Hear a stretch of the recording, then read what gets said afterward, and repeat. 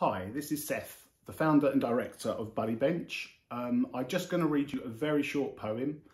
I think it beautifully encapsulates what I'm trying to do with Buddy Bench, and yeah, I hope you like it. Apparently it's generally attributed to Mother Teresa, but the actual author is unknown and contested.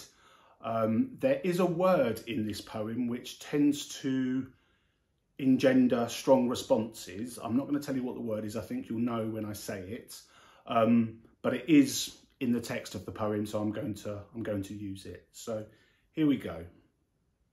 The poem is called Do It Anyway.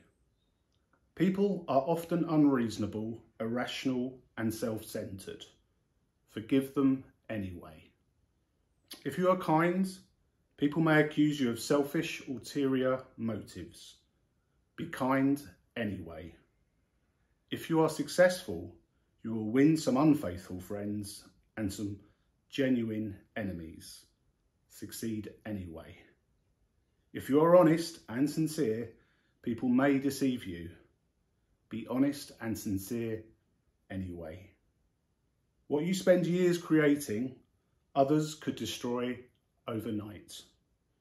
Create anyway. If you find serenity and happiness, some may be jealous. Be happy anyway. The good you do today will often be forgotten. Do good anyway. Give the best you have, and it will never be enough. Give your best anyway.